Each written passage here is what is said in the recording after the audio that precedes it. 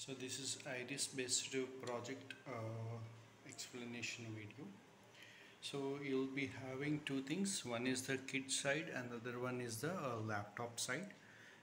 On the laptop side we will be running the iris recognition based on Python application. So in this how we will be doing this, we will be first taking our eye photograph. So I've taken one eye and remaining are the sample databases of the eyes. Okay, so we have to take our eye in this position. A little bit closer also will work, and you can see the samples at what angle and what position they are working good. You have to take it, and you have to name it as 1. Remember that on the database side, name it as 1. On the again take another image, or else you can take the same image and rename this image or whatever you want. Let me rename it as your water for your sake. Okay, so I have renamed this image, and I have databases of other images also. This is one part, and we will be communicating within USB to TTL. For this USB to TTL, you have to install CP2102 drivers, and thereafter when we go to our device manager, we will see what is the COM port, and we will assign according to in the code. So after this part is done, on the kit side, you will have the voting system, that is party 1, party 2, party 3, 16x2 LCD, external power supply, buzzer, and a on-off switch, Arudino Uno.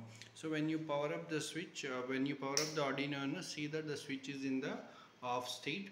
So when the switch is in the off state, there is no voting mode. If we turn on the switch into the on state, it will be the voting mode.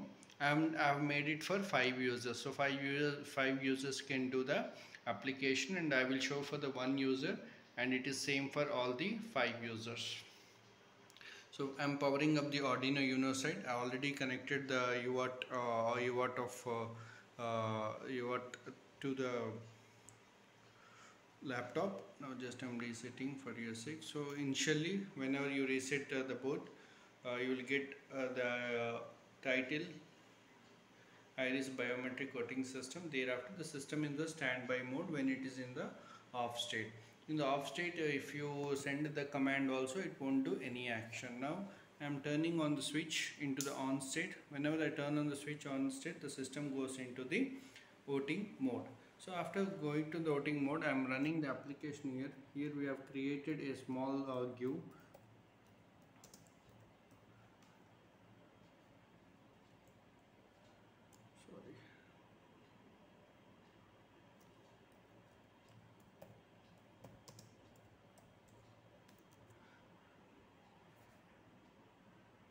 Just a second, better. Spelling wrong. Okay, now it opens. Now we have started the application.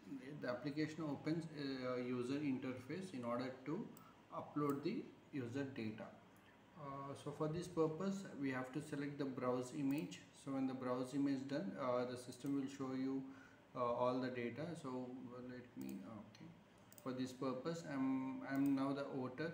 Okay, and it will show you JPG and JPEG and JPG. Preferred format is JPEG. Everything should be in the JPEG format. Keep all the files whoever want to recognize in the database, and thereafter select the author. Now after selecting the author, the system will check all the 1 by 1 images in the system, and whoever it matches, it will show you the matching image. Now it has identified me correctly. The accuracy stands at around 70% to 80%. Whenever I close this window, immediately we will get a command here on the Uno side saying that please place your vote. Because we have not voted yet, I am placing party 3 vote. So whenever I press 3, the vote, it will take the buzzer and it will give you the voting mode. Now again, for the same give doesn't closes.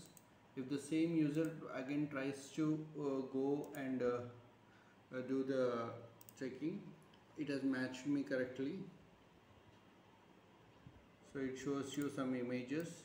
just cross check those images, close it. But whenever I get the command again, the user to vote, it's already voted, so it won't give us the permission to vote. Only one time, when the user first time he comes, then it will give you the permission to vote, else thereafter it will show already voted. After this process is done of five people, five people or three or four, how many you want, and thereafter if you turn off this switch, so as you am turning off the switch, as you turn off the switch, the voting closed, results will be show which party has received how many votes and who won the voting, who won the election, and it will go into the standby mode. Okay, so this is the application. The communication from the laptop is done using this USB to TTL, and thereafter the system shows the voting thing. It should be in the on state. It will receive the command through the iris biometric and updates the voting date.